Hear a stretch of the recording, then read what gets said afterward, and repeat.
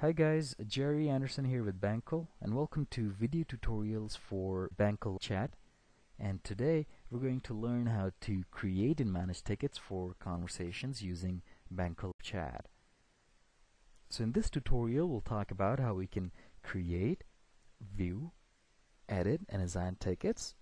We'll also talk about ticket settings and how to create a ticket for a live chat conversation.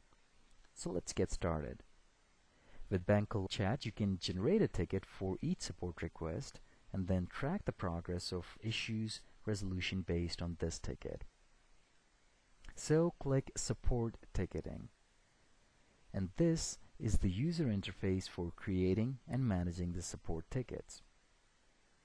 To view all the tickets without any specific criteria, you can click All Tickets. And you can view the tickets that have not been resolved through My Unresolved Tickets. And you can also choose to see the tickets that have not been assigned to any support representative. And you can view the unsolved tickets from here. You may choose to hold the ticket so that no one else can reply to the specific ticket. You can view the solved tickets from here. Now let's have a look at how you can create a support ticket. And this is the user interface for creating a new ticket. You can provide the summary of the issue for which you want to create a ticket for. And you can choose the priority of your ticket as well.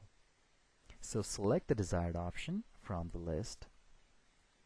And you may also choose the type of the support ticket, such as question, problem, and so on. And you can choose the assignee for this ticket from the list as well.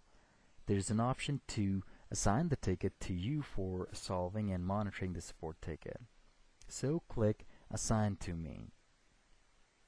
Choose the department from the list. You can select any department of your choice. And you can provide the issue details here in this section. You may also choose the number of weeks from the list. And now click Create. A confirmation message is shown that a new ticket is created. And the ticket that you have just created is shown here at the top of the tickets list. Now let's view the ticket.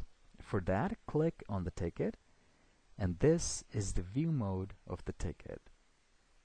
You can choose to perform multiple operations from the available options. And then click Edit to modify the ticket information. You can make the desired changes in edit mode of the support ticket. For example, you can add some content to the existing description. And once you are done with that, you can click Done to confirm the changes. A confirmation message is shown that the ticket has been saved.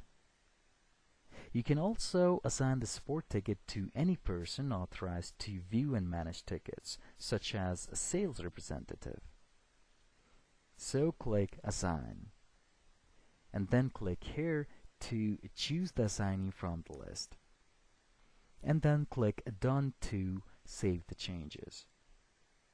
A confirmation message is shown that the support ticket has been updated. And then click Resolve Ticket to change the status of the support ticket as solved. A confirmation message is shown that the support ticket has been updated.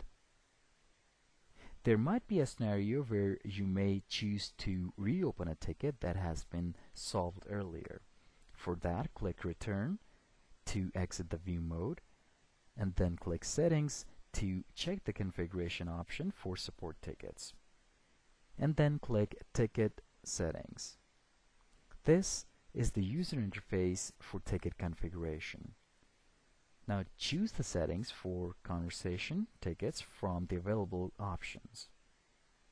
And then click Save to confirm the settings for tickets that will be used during live chat sessions for offline messages. A confirmation message is shown that the settings have been saved. You can create tickets from a conversation during a live chat session. So let's have a look at it.